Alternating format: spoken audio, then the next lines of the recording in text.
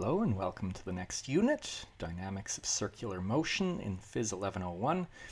And this is going to be quite a short unit because all we're doing is taking a whole lot of ideas that we've been developing over the last few units and we're putting them together and applying them to one special case, which is uniform circular motion.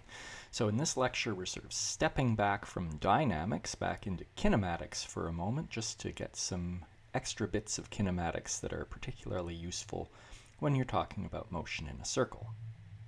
So here are some things that you saw way back in the last lecture of Unit 4. And if you're in my course, that's about 2 weeks ago for you at least, so it's worth reviewing.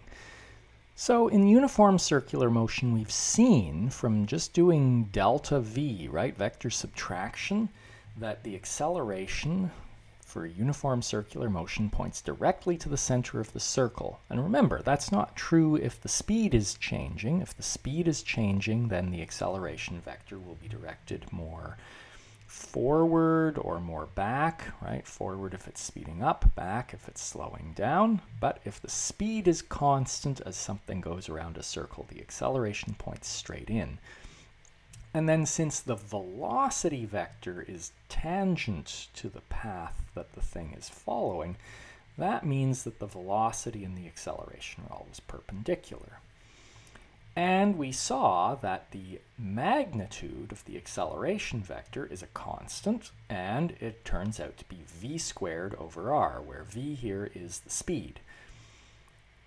So these are all things that we'll need to keep in mind throughout this unit, and the main point of this unit is that we're connecting this, especially the v squared over r part, with what we've just seen in the last two units, which is that the acceleration of an object is the net force on that object divided by the object's mass. Now we're not going to really get to that in this lecture. In this lecture we're going to extend some of these kinematic ideas we saw before just to give ourselves a few more ways of measuring things before in lecture 2 we move on to using this to draw conclusions about forces acting on things that are moving in a circle. Let's think about this very simple question. How fast is this merry-go-round turning? And that seems like a simple question, and really it is, but this question turns out to be a little vague. And we can't be vague when we're doing physics. We need very precise definitions. So there turn out to be several ways to answer this question, and some of these ways are equivalent, as we'll see. So we need to think about what information you need to be able to answer this question in a precise manner. Or in other words, what is it that you measure? And then a question that seems like it's the same question perhaps, but it isn't quite the same question, is how fast is this child moving when the merry-go-round is turning? Now that's closely related to this question of how fast the merry-go-round is turning, but it's actually asking about a slightly different quantity that you can measure. When we're talking about things turning, there are two closely related terms. Rotation is each turn of a rotating object. So this merry-go-round is rotating. Each time it goes once around, you call that a rotation. On the other hand, each time this child goes around the circle, that is called a revolution. Now notice here that the revolutions of this child take place in exactly the same amount of time as the rotations of the merry-go-round. And so often these two things are so closely related that people mix up the terms. Even physicists, we get a little sloppy about our use of these terms. Just be aware that there are two terms. And returning to this question of how fast the merry-go-round is turning and how we answer it, in this case, it's equivalent to the question, how fast are the children revolving? Or in slightly more everyday language, how fast are the children going around the circle? Now, that is a vague question. So two slightly more specific questions we could ask are, how long does one revolution take, right? How much time does it take for a child to go once around the circle? Or, how many revolutions take place in a given time? Say a minute. How many revolutions take place in a minute? I'm going to time this merry-go-round to find how long one revolution of the children takes. So I'm going to watch this kid in the striped shirt to determine this.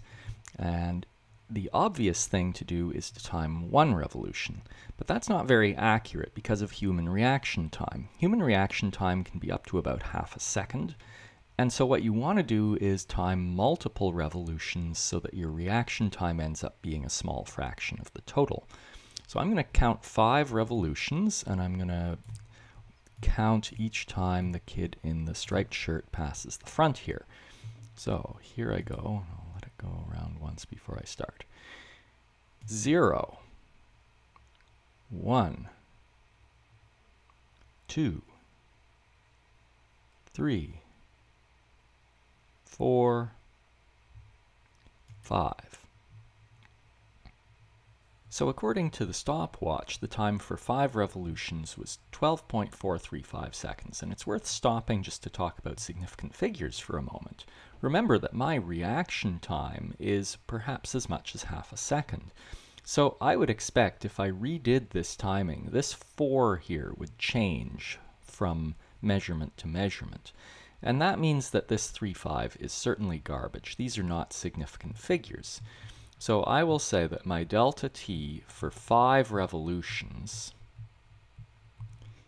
is 12.4 seconds.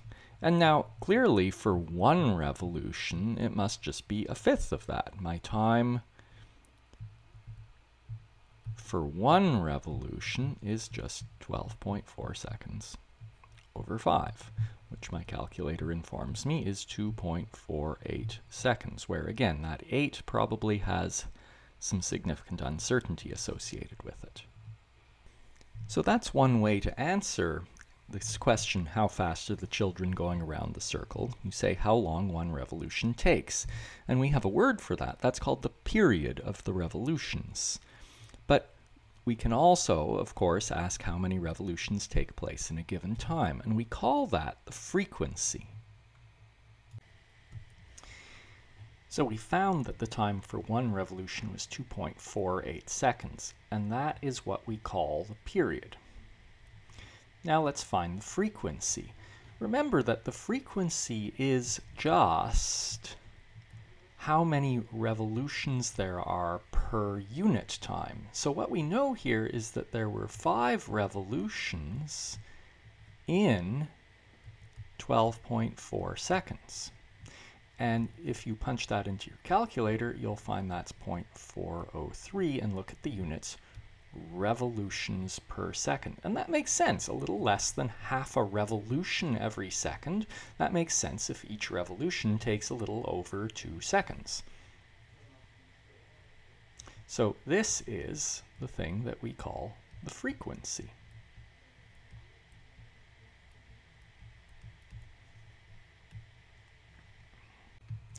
But now notice something. The period, which we'll call capital T, and the frequency, which we're calling f, and look at how they were calculated. That period was 12.4 seconds over over 5, right? So this was the time for the 5 revolutions divided by the number of revolutions.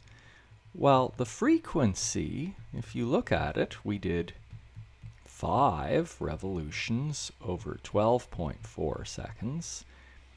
And so we took the number of revolutions divided by the time that they took. Hey, look!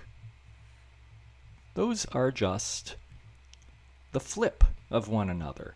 And so we can just see that they always must be related this way, that the frequency is just the period turned on its head, 1 over the period.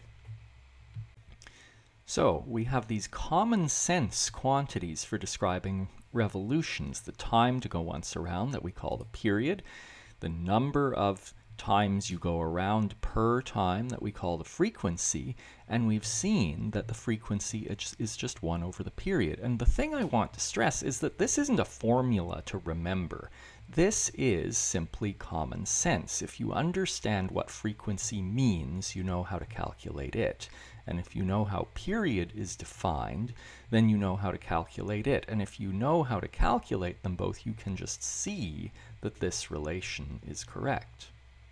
It's worth taking a moment to think about units. This came out 0.403 revolutions per second, right? Literally 0.4 revolutions per second would mean the child goes about 2/5 of the way around the circle each second. And a revolution per second is defined as a hertz. Really, a hertz is a repeated thing per second. So in circular motion, the thing that's being repeated is trips around the circle. And because a revolution isn't a unit, it's a thing you count, that'll often be written as just 1 over s, 1 over seconds, or seconds to the -1. Now, you're probably more familiar with RPM, which are actually really inconvenient units, right? But a physicist would write this as revolution per minute. That's what RPM stands for, and writing it this way makes it clearer that there's a numerator and a denominator. And so now you can see that usually you convert out of RPM because they're horrible units to work with, but if for some reason you wanted to put this frequency into RPM, you would just do the usual conversion fraction, where all we're doing is replacing our seconds with minutes. And if you wish, you could now carry out that multiplication. We started with this question, how fast are the children going around the circle? And we found 2 ways to express how often they make a complete trip. But of course, we've just spent a whole bunch of this course on things like speed as ways of measuring how fast. And so let's look at the speed of these children. Well, a speed, we know their velocity is changing constantly, but their speed isn't. And it's a distance covered per time taken. Well, that we know, although we'll have to work a little bit. The time taken, well, we could say we know the amount of time it takes them to go around the circle once. That's the period.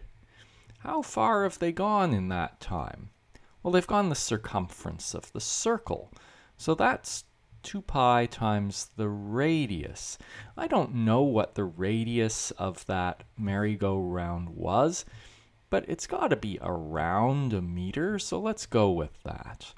So we can now estimate the speed of these children. It's just 2 pi times 1 meter over the period, which we found to be 2.48 seconds. And my calculator tells me that that is 2.53 meters per second. And notice that that is how the units work out, right? I have meters up here and I have seconds down here.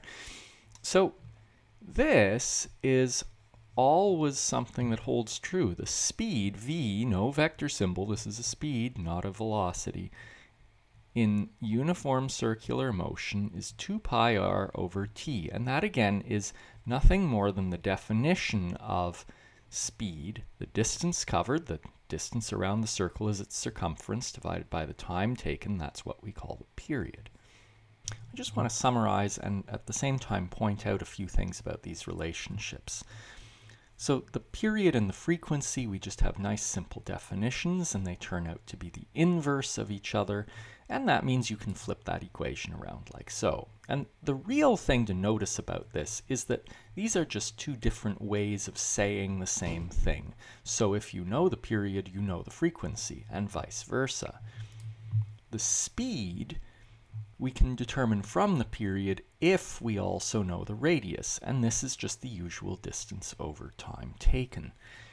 And again, you can replace the 1 over t with an f to express it this way. But the real thing to realize about this is that if you know any 2 of speed and radius and either period or frequency, because they're really the same piece of information, then you can always find the third.